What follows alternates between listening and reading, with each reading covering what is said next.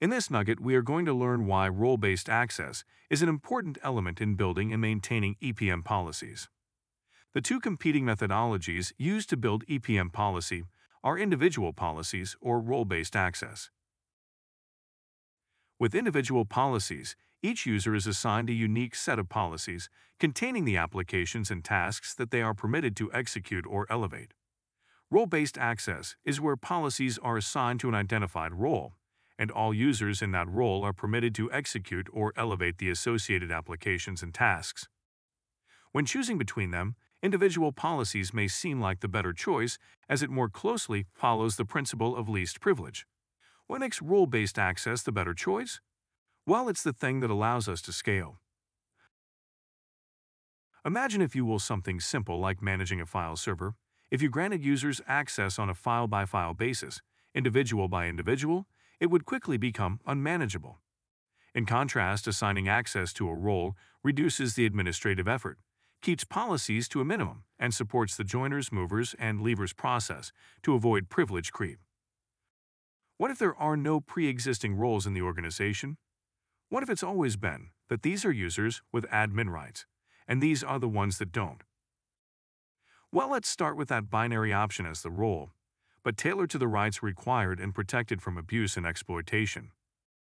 At a later point, we can then start to split out the use cases into more specific roles, based on the commonalities of the users accessing those permissions. Let's now look at the methods you can use to identify and target roles. The simplest method is to utilize pre-existing group membership that are assigned based on function, for example, developers, operations, security, etc. If the specific role cannot be established based on one group, then consider using a collection to combine groups. For example, dynamically create the role of DevOps if the user is a member of both the developers and operations groups. If the user role cannot be established based on group membership, then consider using conditions to match policy. For instance, you could target remote workers based on availability of network resources, or the connection type.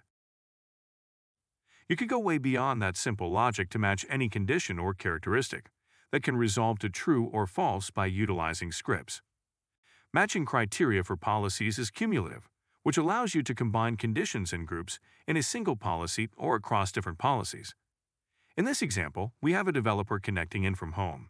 We assign the tailored developer policy based on group membership, and in addition, any remote worker rules that we may want to enforce while the user is not in the office, which we can establish based on conditions, all within the confines of our risk reduction policies, while still providing flexible discovery and exception handling mechanism that allows us to deal with the unexpected. Thank you for watching. You should now have a better understanding of role-based access and its benefits.